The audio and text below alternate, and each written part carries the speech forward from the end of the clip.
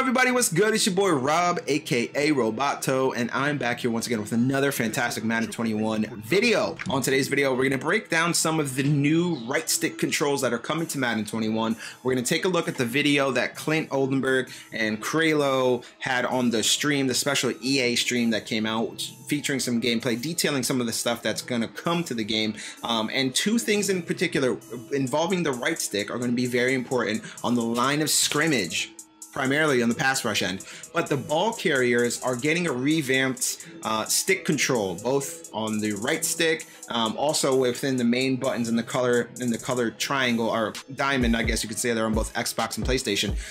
You're gonna switch up the hurdle, switching up the truck stick.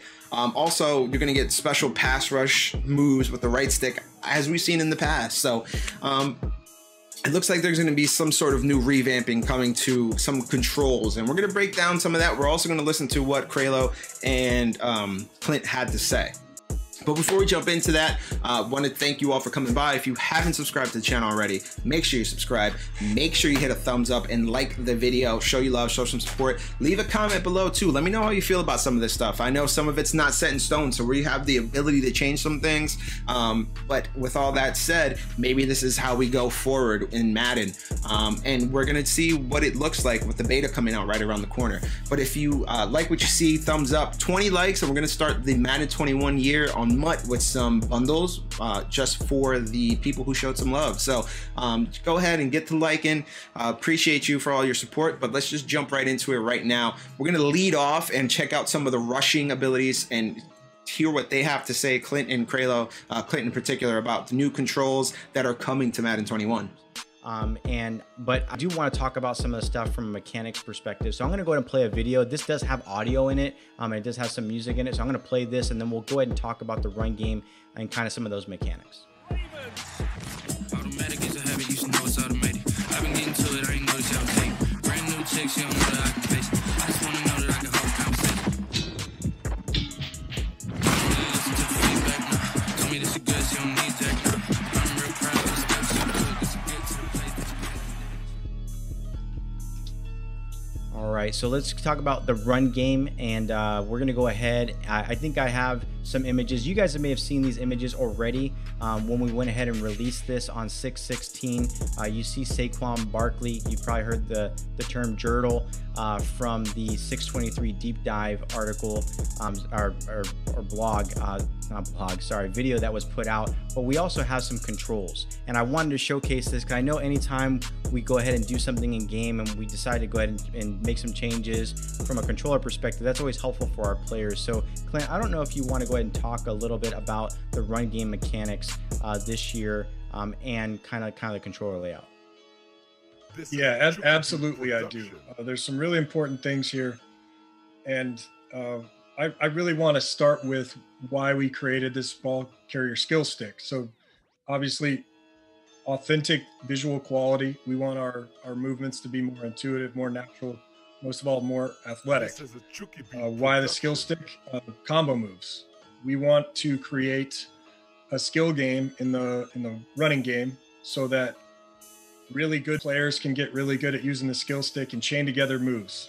And all the evasive moves right now are on the right stick. And what's really important about that is you're going to see juke on the right stick, as you always have. A new move, dead leg, which we're all crazy about. We love dead leg. That's a steerable move down. I shouldn't call it steerable. What it is if you flick down on the right stick, you're going to get a dead leg, which is a hard plant and change of direction. And then the way that you move the right stick out of that is going to determine which way you exit. That's a really nice move. And then you mentioned Jurtle, and that's the important part here.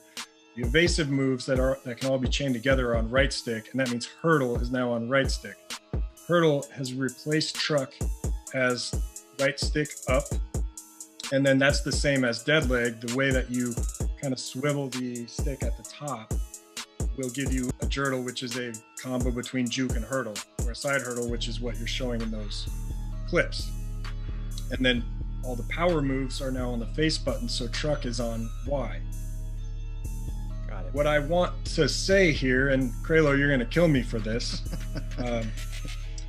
when the beta goes live, I repeat, we need the players' feedback. We need you guys to test this out and let us know how you feel about that controller switch, because it's been in a long time. Truck has been right stick up a long time. Hurdle has been Y or triangle a long time, and we changed that up on you. And I just want to let you guys know that that's not a final change. That can still go back to the way it was before if that's what the players tell us that they want. So we need your feedback. Another important note I need to call out here, some other more minor controller mapping. Just holding left trigger down is now the celebration locomotion. So you can, I don't know what the word is, get loose, taunt, whatever, as you run into the end zone. Last year it was a 3-button combination to do that, and we found it to be pretty hard for most people to do. So that's now a 1 button on the left trigger or L2 button. And that means that there's no more steerable moves. And what's important about that is the steerable moves, which are the ones where you could dictate the exit angle out of your special move animation, are going to be dictated by ratings. So the higher the rating, the more steerable that guy's special moves are going to be. Christian McCaffrey, for example, has really fluid, steerable jukes and spins, whereas a lower rated ball carrier is a little bit less steerable. So all of these changes together really are for the vision of chaining combo moves together, making amazing plays happen to evade the defense. And like I said, we want your feedback, and I think Agent K is probably going to get mad at me now. So those are some of the rushing controls coming to Madden 21. Let's take a flip over to the defensive end and see what they have for the pass rush side, and see what's coming with the with those rushers that are going to be coming and hunting after your quarterbacks. Let's go ahead and talk about pass rush. So I do have a video with audio as well. I'm going to go ahead and play that. You guys may have seen this already. I ain't chatting with you, we ain't going tit for tat. Trying to tell me how to get in the bag, I'm going to get in the bag. I'm just hoping she don't feel, because what she do, I don't know what I'ma do. All that I heard that y'all was talking, it was comical.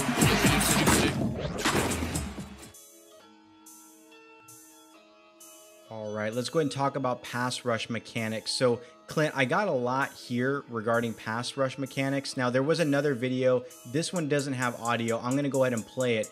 It's on a loop, you know, and I think a lot of people, when they saw this in the deep dive video that Grady kind of voiced over, you see rush moves, you know, you see all the speed rush, but there's also some indicators that if you look closely, you'll see some markers on the offensive lineman that I kind of want to talk about. Not because I think the pass rush is kind of a full package. There's a lot more going on there than just kind of the moves that you're going to be able to do. So I'm going to go ahead and go over to some screenshots that I have right here on the controller. So if you want to talk about the pass rush mechanics on the controller, and then we'll talk about the offensive side of the ball, I have this screenshot up right now from the game controls.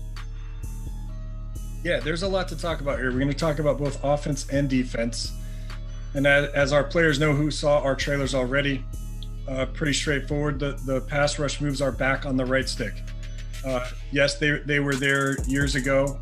We've reimagined that system, very similar to our skill stick on offense. Branching is a thing. We want you to have full control of not only the move you want. So if you want to do a rip, you hit the rip direction. If you want to do a spin, you spin the stick. You're going to get that animation and that move that you want every time with this right stick. And you're also going to be able to branch from move to move at any time. What Agent K is talking about is the other half of the story, which is the strategy and depth that we've built into pass rush. We're going to start on offense, then we'll go over to defense. What he's talking about underneath the offensive lineman, you're seeing some meters under there, and they were really easy to miss in the trailer. That is a new feature called blocker resistance. And what these blockers are doing that's being displayed in those meters are remembering the history versus that pass rusher throughout the course of that game. So as you continue to beat him to a side, he's going to start remembering that you beat him to that side and build up resistance to that side. And it's going to make it harder for you to win to that side with your pass rush moves. And you're going to have to start countering back the other way. Another way to counter this is to change up your linemen, your defensive linemen. So let's say I got Von Miller on the right. He's done a bunch of moves throughout the first half against the right tackle. The right tackle's built up some pretty good resistance and memory versus Von Miller. Switch Von Miller over to the left side, switch Chubb over to the right side. Now that right tackle has no memory of Chubb because he hasn't blocked him up to that point in the game, and it's a clean slate again. And what's really neat about this is if you switch them back and Vaughn goes back to the right tackle remembers what Vaughn did up to that point. So that blocker memory is going to stay consistent over the course of a game. It does not carry over game. It's just for a single game, resets every game, and really makes you have to be a little bit more strategic about how you want to use those pass rush moves. Now, more strategy in that vein is on the defensive side of the ball. If you look in our on-field trainer above the head, you're going to notice notches next to the pass rush move and the pass rush feedback. Those notches are the pass rusher's budget of moves on that play. So if a pass rusher has 5 notches in his on-field trainer, he could do a maximum of 5 moves on that play. And you only regenerate 1 move between plays. And in some cases, you can regenerate more, albeit through abilities or halftime or 2-minute warning. You may regenerate 2, but when you run out of moves, you can no longer perform any pass rush moves. So you can't just spam moves over and over and over until you get a win. So the goal here is to bring more strategy and agency to the pass rush experience. And may I even say, challenge some lurkers to occasionally make decisions about when they want to control a pass rusher. So a meta game. Exactly. Awesome.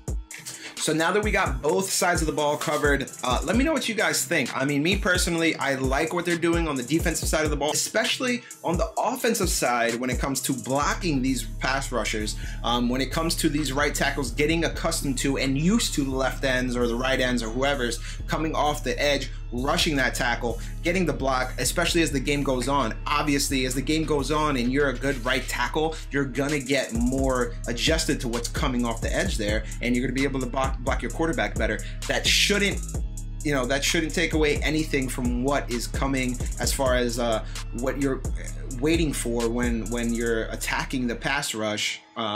On the offensive end, you shouldn't have to worry about putting abilities on a right tackle so they can block a right end properly. It's just good to see that they're paying attention to that, especially sometimes last year when the pass rush abilities were very overpowered, no matter who you had as a right tackle or left tackle, even as a center or a guard. If they had abilities on them and the pass rush was halfway decent, even if it was like a Warren Sapp without abilities, so he was probably shedding your line. So it looks like something interesting is coming there. The ball carrier stuff, look, it's going to be an improvement similar to what 2K does with the crossover moves. It's Madden's version of a crossover, so we're not going to sit here and try to harp too much on anything and try to live in a space where we're going to rely on these ball carrier moves to kind of change the game. But it looks exciting, and I'm interested to see if it stays, if we can keep the hurdle, or if we have to switch it up to something different. Appreciate y'all for stopping by. That's going to do it for today's video. That's going to do it for this video in particular. We got more stuff coming from Madden 21, but if you come and check us out, subscribe to the channel. You can also check me out on Twitch. I'm going to be streaming some stuff in the future. Appreciate everybody for stopping by and supporting. We'll see you next time, and make sure you hit the thumbs up, get that like goal. Peace.